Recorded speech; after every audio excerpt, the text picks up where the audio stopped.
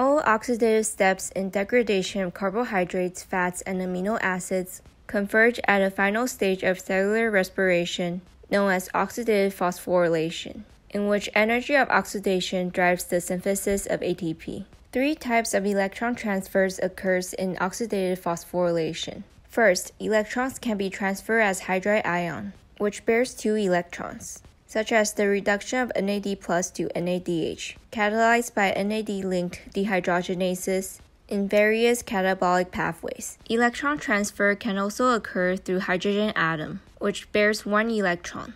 The oxidized flavin nucleotide FMN or FAD can accept either 1 electron yielding the semiquinone form, or 2 electrons yielding FADH2 or FMNH2. The reduction of FAD to FADH2 is also catalyzed by FAD-linked dehydrogenases throughout catabolic pathways. Another electron carrier that can transfer either 1 or 2 electrons is a small hydrophobic compound known as ubiquinone, abbreviated as Q. Ubiquinone can accept 1 electron to become the semiquinone radical, or 2 electrons to form ubiquinol, or QH2. Oxygen atom typically accept 2 electrons as hydride, but it can occasionally accept 1 electron, resulting in the formation of reactive oxygen species such as superoxide anion and hydroxyl radical, which has been talked about in my video titled Biological Oxidation and Reduction. Finally, the 3rd type of electron transfer occurs directly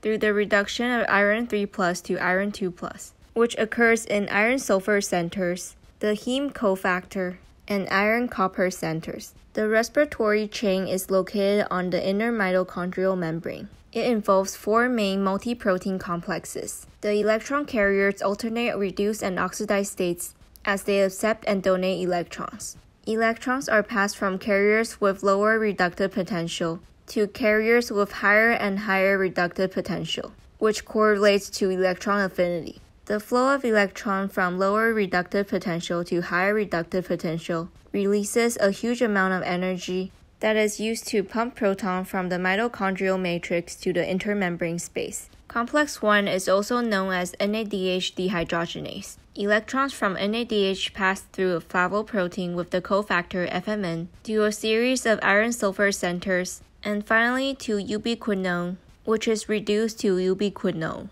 or QH2. The free energy released from the flow of electron pumps 4 protons out of the mitochondrial matrix into the intermembrane space. Complex 2 is also known as succinate dehydrogenase. It is the only membrane-bound enzyme in the citric acid cycle, in which electrons from succinate pass through a flavoprotein with the cofactor FAD, then through several iron-sulfur centers, lastly reducing ubiquinone to ubiquinol. Complex 3 is also known as ubiquinone cytochrome C oxidoreductase, which couples the transfer of electrons from ubiquinol to cytochrome C with the transport of protons from the mitochondrial matrix to the intermembrane space. The Q cycle is a proposed mechanism that accommodates the switch between 2 electron carrier ubiquinol and the 1 electron carriers, which are hemes of cytochrome B and cytochrome C. Complex 4 is also known as cytochrome oxidase, in which electrons from cytochrome C pass through iron-copper center and reduces molecular oxygen to water. Therefore, the purpose of oxygen in aerobic respiration is to act as the final electron acceptor. Oxygen has the highest reduction potentials out of all the electron carriers in respiratory chain,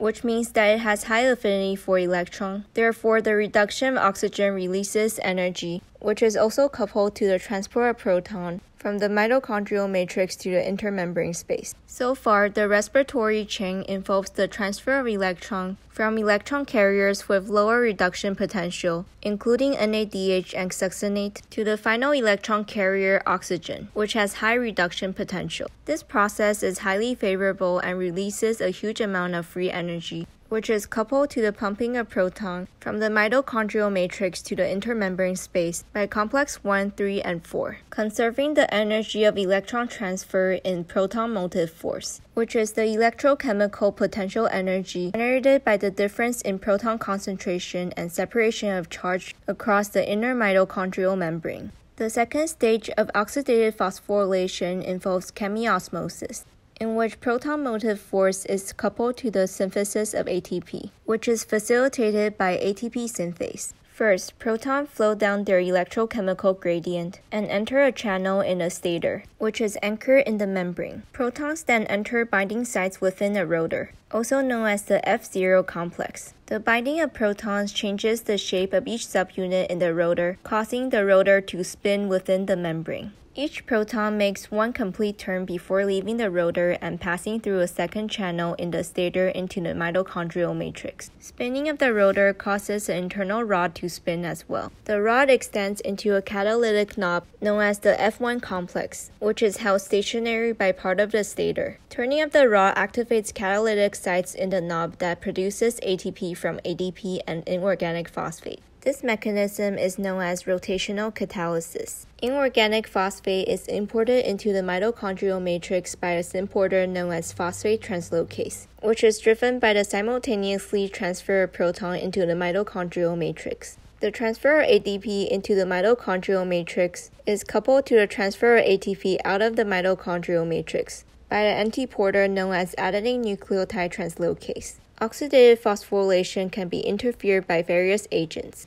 Rotenone and amidol can prevent electron transfer from iron-sulfur center to ubiquinone in complex 1. Malonate is a competitive inhibitor of succinate dehydrogenase. Antimycin A can block electron transfer from cytochrome B to cytochrome C1 in complex 3. Cyanide and carbon monoxide can inhibit complex 4.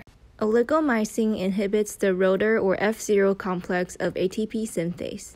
Thermogenin is a mitochondrial carrier protein found in brown adipose tissue, also known as BAT. It is also known as uncoupling protein 1 or UCP1. It increases the permeability of the inner mitochondrial membrane, which decreases the proton gradient generated in oxidative phosphorylation, uncoupling proton motive force and ATP synthesis. As a result, the free energy stored in proton motive force is released as heat, a mechanism known as non-shivering thermogenesis that is used by babies to counter heat loss. DNP or 2,4-dinitrophenol is a hydrophobic proton carrier that also decreases the proton gradient generated in oxidative phosphorylation, uncoupling proton motive force and ATP synthesis. Lastly, phalinomycin is a potassium ionophore that facilitates the movement of potassium ions out of the mitochondrial matrix, decreasing the electrogradient in proton motive force, which in turn decreases ATP synthesis.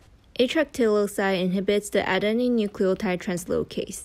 NADH enters the respiratory chain at complex 1. As a result, a total of 10 protons are pumped out of the mitochondrial matrix per pair of electrons transferred from NADH, which drives the synthesis of about 2.5 ATP. On the other hand, FADH2 enters the respiratory chain at complex 2, which only transports about 6 protons out of the mitochondrial matrix, producing about 1.5 ATP. The oxidation of glucose to carbon dioxide produces 2 ATP and 2 NADH from glycolysis, 2 NADH by pyruvate dehydrogenase, and 6 NADH, 2 FADH2, and 2 GTP from 2 rounds of citric acid cycle, making a total of 2 ATP, 2 GTP, 10 NADH, and 2 FADH2 per glucose. Each GTP is equivalent to 1 ATP. 10 NADH is equivalent to 25 ATP, and 2 FADH2 is equivalent to 3 ATP.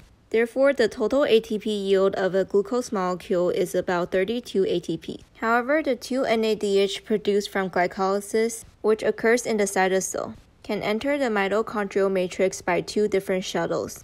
NADH transported by the malate aspartate shuttle enters complex 1, therefore generates a total of 5 ATP. However, NADH transported by the glycerol 3-phosphate shuttle enters the respiratory chain through complex 2, generating only 3 ATPs. Therefore, the ATP yield of glucose molecule is actually either 30 or 32 ATPs, depending on the shuttle that transports cytosolic NADH into the mitochondrial matrix. The malate aspartate shuttle versus the glycerol 3-phosphate shuttle will be covered in a future video.